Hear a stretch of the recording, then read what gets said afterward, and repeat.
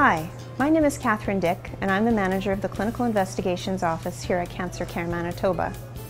The Clinical Trials Office coordinates the clinical research that happens within the centre, providing state-of-the-art care. Clinical trials are essentially research involving humans, and that's because there's no test tube way of finding out what will or won't work in people.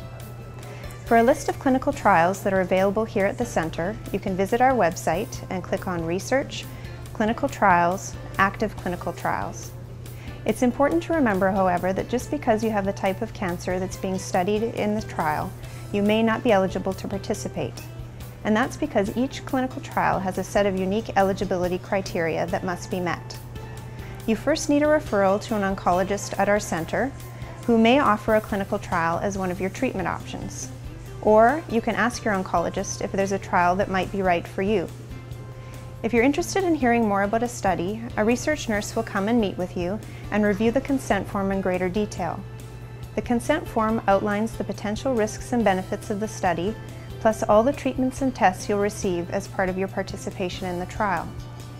It's important to remember that the treatments we have today to treat cancer were once part of the clinical trials process. And in order for us to keep moving forward in the fight against cancer, it's essential that we have clinical trials.